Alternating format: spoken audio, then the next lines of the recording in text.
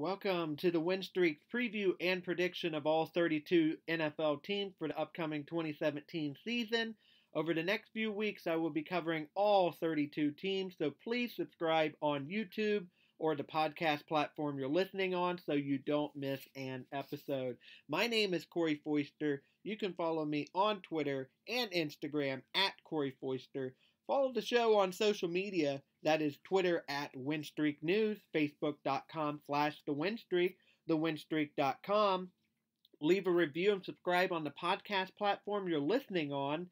Subscribe to our YouTube channel. That is Soaring Jets Productions. Contact us at either soaringjetsproductions@gmail.com or thewinstreak.com/contact. Join our fantasy football league. You can find out more information about that on our Facebook page and on our official website. Top 10 Super Bowl matchups we want to see is our latest Top 10 episode.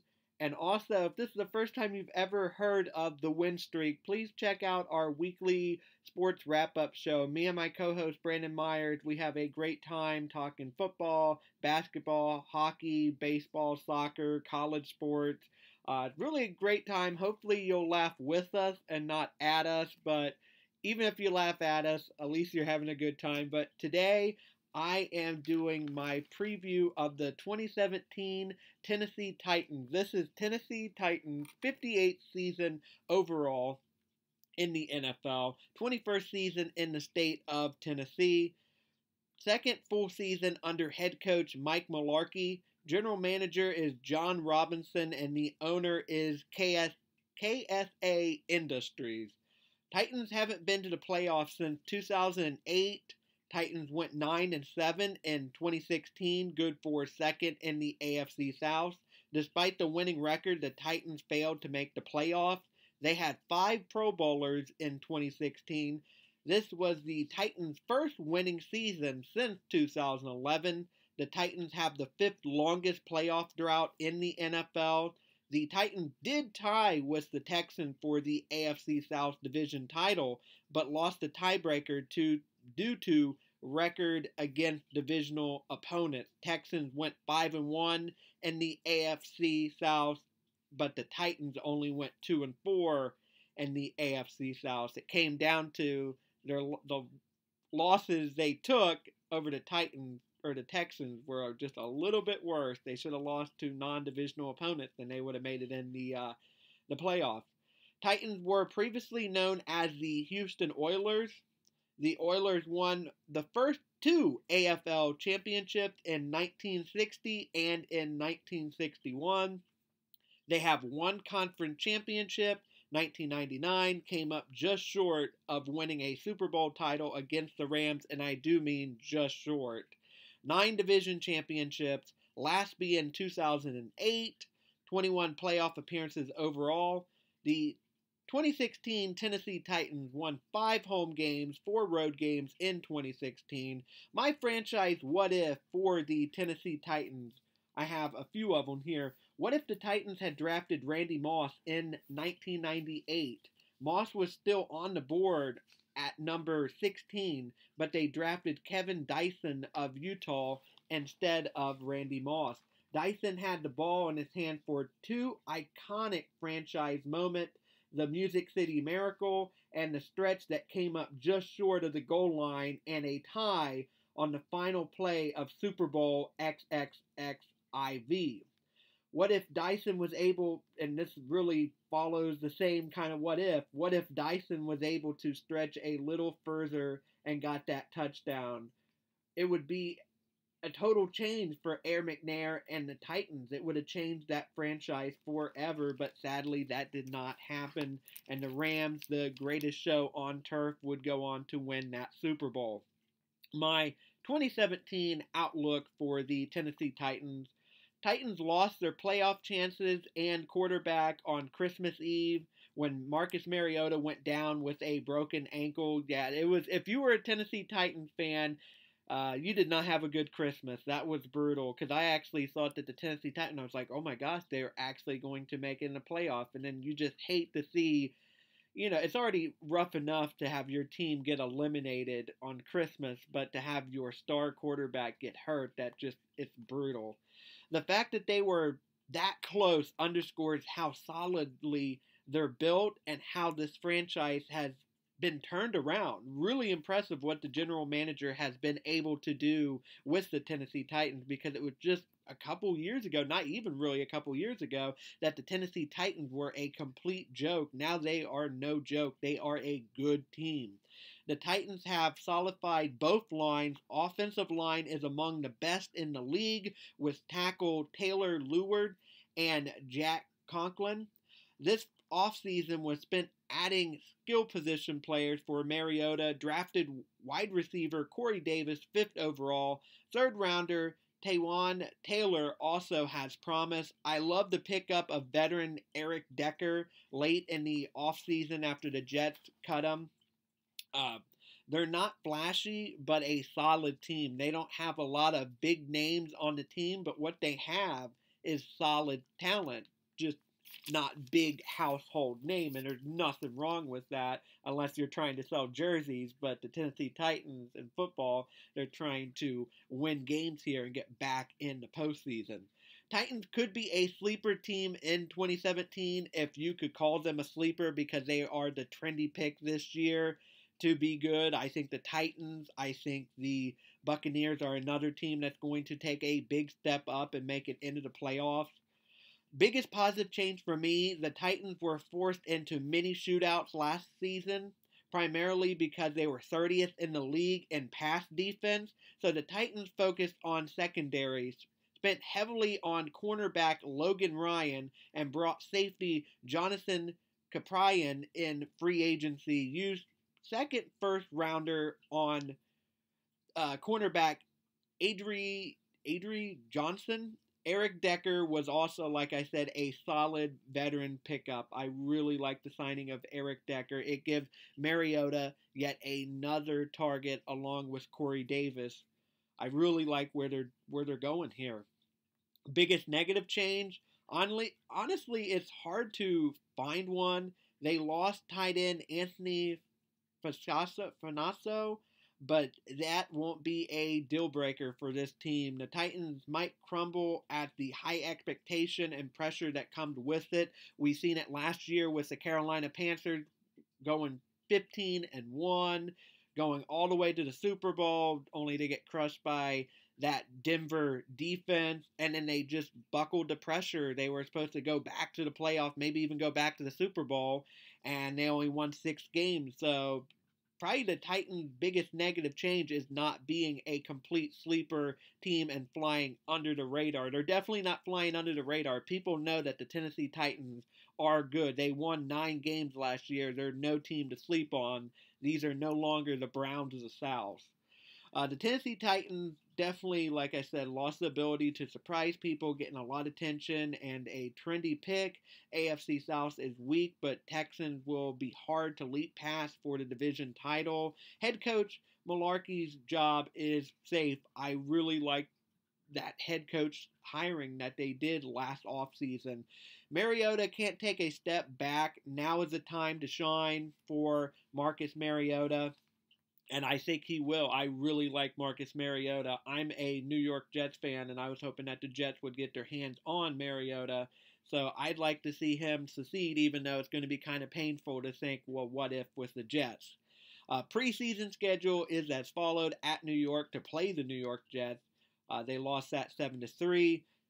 Week 2 and 3, you are at home against the Panthers and the Bears, and you finish off the preseason at Kansas City to play the Kansas City Chiefs.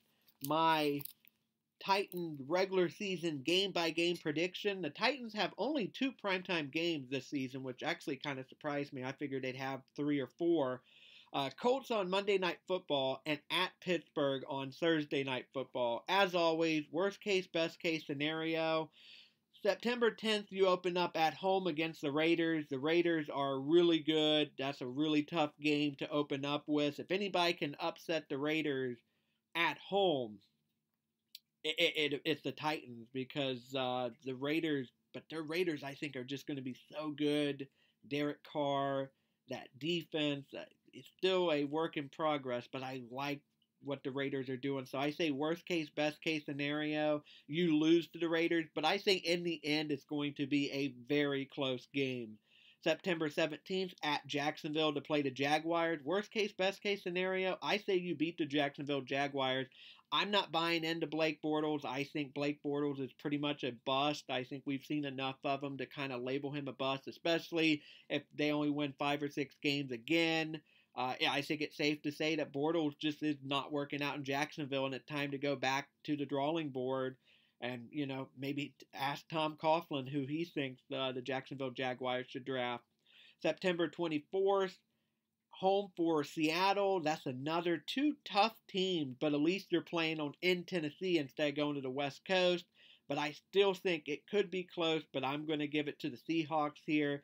So you leave September, worst you are 1-2, and best you are 1-2 as well. I think the Raiders and the Seahawks, at least you don't have to go on the West Coast, but I think they'll still beat you in close games. But that trip to Jacksonville should result in a win. October 1st at Houston to play the Texans. The Texans went 7-1 last year in Houston. They're a really hard team to beat. So worst case scenario, I say you lose this game. Best case scenario, I say you win this game. That defense is really scary, but they don't have a quarterback. We have to find out what the quarterback situation is going to be in Houston, how it plays out. So I can still see the Tennessee Titans winning that game, especially if the defense doesn't come out and play that day. Then Mariota is definitely the better quarterback of the 2 teams. October 8th at Miami to play the Dolphins. I say worst case, best case, that is a win. I just not buying into Jay Cutler. That defense is good, but that offense is, Jay Cutler was bad with the Bears, and he'll be bad with the Dolphins. He's not a good leader. He has some personality issues, so I'm just not buying it. October 16th, home for the Indianapolis Colts. There's a lot of question, will Andrew Luck even play? That offensive line is still garbage for the Indianapolis Colts. So worst case, best case, give me the Tennessee Titans in that game. October 22nd at Cleveland. Cleveland is getting better. I think they could possibly win 6 games this season, but I just don't think they're ready to beat a team like the Titans yet. So give me the Titans over the Browns in Cleveland. And then you have a bye going into November. So best case scenario, you are 5-2. Worst case scenario, you are 4-3 going into November. November 5th, Ravens. I say that's a win. Joe Flacco, who knows if he's going to play all 16 games. I've been saying this every time the Ravens show up. Who knows about Flacco? That defense is not what it used to be. The Titans are a younger team. I like Harbaugh. I think he's a good head coach, but I'm just unsure of that roster, and I just think the Titans are a better team. But I think it's going to be a close game unless Flacco's not playing. I just don't believe in backup Mallet or the arena football guy or no matter who else they sign. They should go get Colin Kaepernick if Flacco is out for a good hunk of the season. November 12th, home yet again for the Cincinnati Bengals. Worst case scenario, you lose to the Bengals. They've drafted a lot of speed. Andy Dalton is good when nobody else is watching. When it's not a primetime game, he can do pretty good. That's not a far travel for the Cincinnati Bengals. But best case scenario, you beat the Bengals. I think Mariota, I don't know, they're pretty close. Mariota and Andy Dalton, you can make a case for either one being the better quarterback. November 16th at Pittsburgh to play the Pittsburgh Steelers. That is going to be maybe the toughest game that the Titans have on the schedule. It's also on prime time. I say that sadly the Tennessee Titans do not pull it off against the Pittsburgh Steelers. It's really hard to play in Pittsburgh, and I just think that Pittsburgh has a slightly better overall team than the Tennessee Titans. November 26th at Indianapolis, I say that's another win. I say that the Tennessee Titans will once again sweep the Indianapolis Colts. Like I said, questions at quarterback, that offensive line. There's just a lot of question marks about the Indianapolis Colts, so I will go with the Titans. Worst case scenario going into December, you are 6-5. Best case scenario, you are 8-3. And here we go. December, see if the Titans can make a playoff push here. December 3rd, home for the Tennessee Titans. Tennessee Titans are a really tough team. I'll give that one to the Titans. Maybe I'll actually swap them out. They'll lose the game to the Titans or the Texans in Houston, but you'll beat the Texans in Tennessee. Two really close games. These games, the Texans versus Titans games, both of them might probably, those two games alone might determine who wins the AFC South. These are going to be really good matchup games, and I expect both of them to be pretty close. December 10th at Arizona to play the Arizona Cardinals. I'm not buying that Larry Fitzgerald and Carson Palmer are going to come back and play at peak form. I think this team is pretty much, especially at quarterback, kind of missed their window of competing for a championship. I think the Cardinals are going to be looking towards the draft to find a new quarterback to lead what is really a good team. Let's be honest, they might have the best running back in the entire NFL.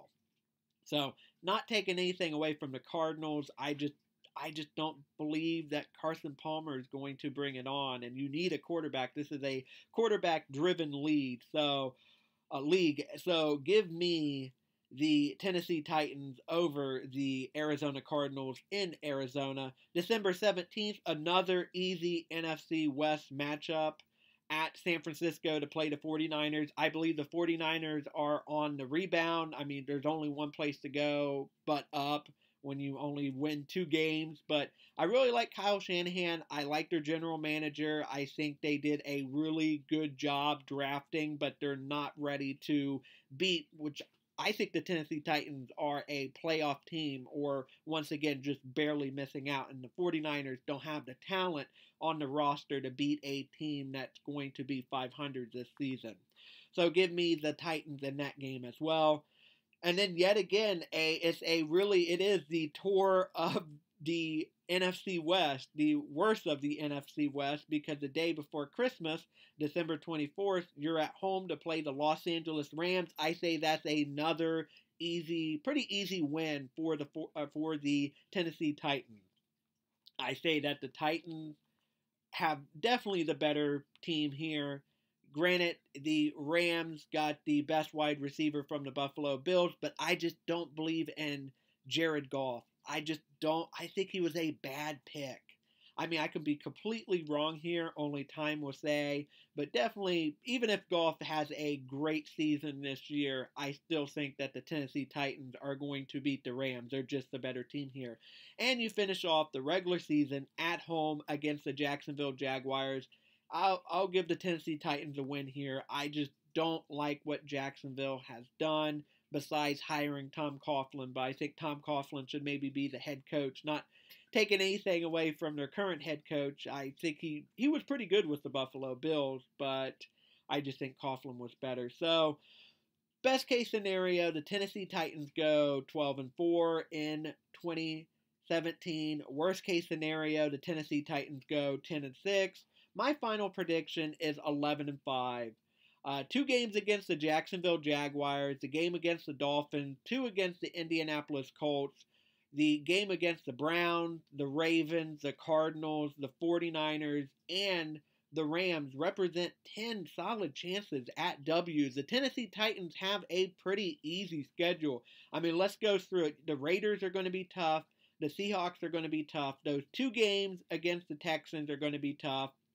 And the Steelers, and then, I mean, it just depends how you feel about the Bengals and the Ravens.